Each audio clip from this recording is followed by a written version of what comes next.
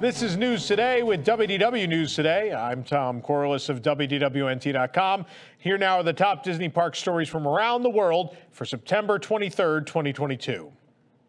After a sneak peek was shown earlier this week, Disney has now fully revealed the upcoming Epcot 40th anniversary merchandise collection.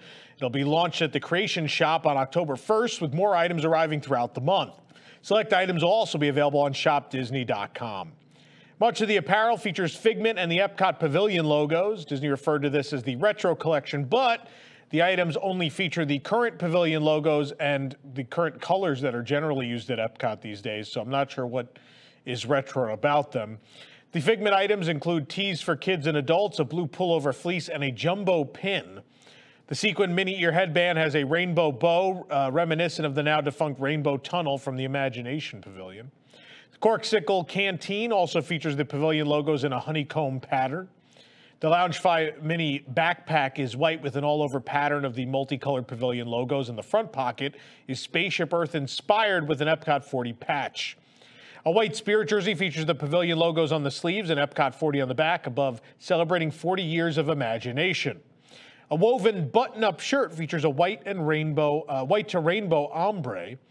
And Citizen will release a special Epcot 40 watch, which I think is probably the only piece of apparel I think I'm looking at this point to buy. The Epcot 40th collection will also include a Spaceship Earth themed figurine, a Figment crossbody bag by Harvey's, trading pins, and an Alex and Ani charm bracelet not pictured. There will also be a limited edition Epcot 40th anniversary day of collection on October 1st while supplies last, that they are also not showing just yet. With just a matter of days before that 40th anniversary, Disney has now shown us a limited edition pin that'll be available exclusively to D23 members. Pin showcases Spaceship Earth along with the 40th anniversary of Epcot logo. The pin, offered in a limited edition size of 1,000, will be available to D23 Gold members on Shop Disney at 7 a.m. Pacific time on Monday, September 26th. To purchase, you must log in with an account tied to a D23 Gold membership. Since its return in March of 2022, the Festival of Fantasy Parade has run twice daily at the Magic Kingdom, but starting in October, it'll only run once a day, which is back to normal. The current schedule sees 2 performances a day, one at noon and one at 3 p.m., but starting in October, it'll return to that once a day, 3 p.m. performance, again, the usual. This change is slated to take place on October 9th, according to the Walt Disney World Entertainment calendar. They will fill that hole in the schedule with the 50th anniversary cavalcade for the time being, though. News Today is brought to you by the Sunshine Flyer, the new 1920s rail-themed transportation from Orlando International Airport to the Walt Disney World Resort hotels. Start your vacation experience as soon as you step off the plane with motor coaches that create the atmosphere of old-fashioned passenger cars. And no 2 designs are the same of those vehicles. Kids 12 and under are $10 per ride and adults are $16 per ride. To reserve, visit sunshineflyer.com. What happens when the orange bird meets Jose from Walt Disney's Enchanted Tiki Room? Well, you get this amazing collectible vinyl figurine. We found this little ray of tiki sunshine at the Frontier Trading Post of the Magic Kingdom, as well as at Disney Springs at the Wonderground Gallery. Although it's made from vinyl, the design has a carved wood look. The orange bird and Jose are relaxing while enjoying a citrus swirl or Dole Whip. The orange bird is sitting down on a dark brown rectangular base with his yellow feet extended out in front of him. Adorned with green feathers and wings, he is holding a citrus swirl while looking up at the smiling at the Tiki Room macaw. Jose has one of his yellow feet grasping onto his perch while the other foot holds his swirl. We assume he's holding the Dole Whip. Obviously, the 2 birds associate with different frozen treats in Adventureland. The back of the rectangular box shows the vinyl figure set against a background of a Polynesian-looking design and surrounded by birds of paradise and other assorted birds from Walt Disney's Enchanted Tiki Room. It was designed by Maria Stuckey. Another new collectible Funko Pop Town set is available at Walt Disney World in honor of the 50th anniversary. These sets include a golden Mickey Mouse figure and a park icon. The newest one includes the Hollywood Tower Hotel and Mickey in a bellhop uniform. Of course, we found it at Tower Hotel Gifts, the exit of the Twilight Zone Tower of Terror at Hollywood Studios. It's $39.99 for the set, and as noted recently, Disney seems to be avoiding use of the Twilight Zone name on merchandise to avoid those pesky licensing fees from CBS. The Mickey figure is completely golden right down to his bellhop hat, and the tower figure depicts the entire attraction building, and the best looking one ever made at that, in my opinion. They grow up so fast. Well, just in time for a World Rhino Day, Dr. Mark Penning shared a video of Milo, a white rhino, celebrating his first birthday at Disney's Animal Kingdom. Milo, the son of Zhao, was born on September 8th, 2021, and received his name 2 months later. He turned out to be the second of 3 white rhinos born over a 13-month span at the park, following Ranger, born in October 2020, and preceding Logan, who was born in November of 21. In the description of the video on Instagram, Penning noted that Milo has already learned quite a bit in his first year, including how to wallow in the mud to keep himself cool in the heat and safe from the sun.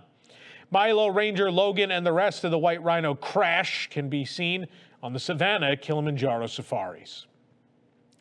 Japan Prime Minister Fumio Kishida announced that the country will reopen to visa-free individual travelers beginning on October 11th. You know what that means, folks?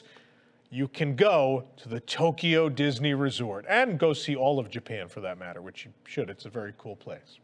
Travel has been restricted for 2.5 years due to COVID-19, and currently Japan is only allowing package tours and requires visas for all visitors. It was quite a lot of work to get in August, and of course, just if I had waited 2 months, there'd be none of that to go through. But now I will tell you, things are going to be back to normal. As long as you have those three, you've got those 3 shots, you're going to be able to go with no problem.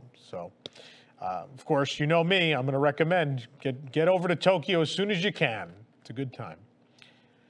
Jeff Tremaine, the director of Jackass Forever, is now producing Stolen Kingdom, a documentary about the 30-year history of wrongdoing and debauchery at the Walt Disney World Resort, leading up to the highly publicized theft of Buzzy, an audio animatronic from the defunct Cranium Command attraction at Epcot.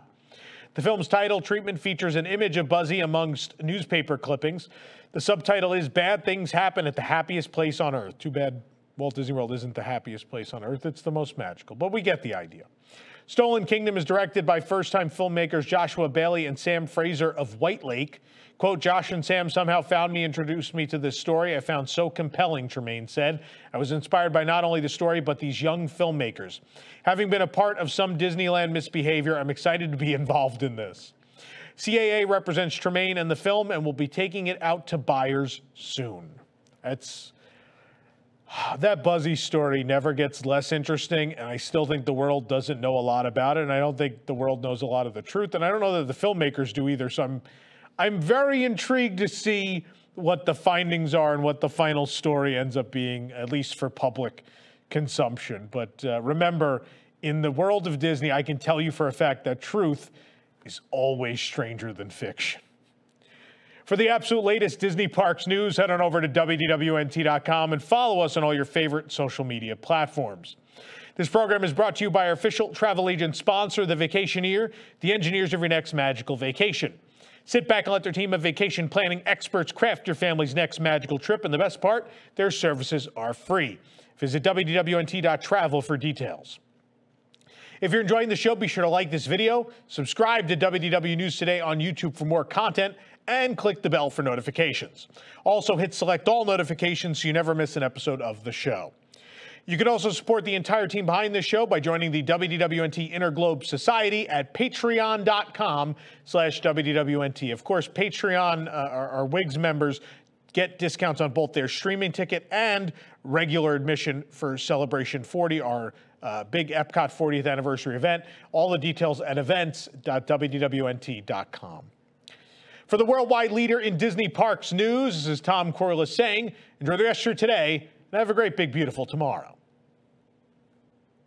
Looking for the latest in Disney news on the go? Then download WDWNT the app. From news to videos to park hours and more, WDWNT the app is your one-stop shop for the latest from the Disney world. Available on iPhone and Android, just search for WDWNT in your device's app store.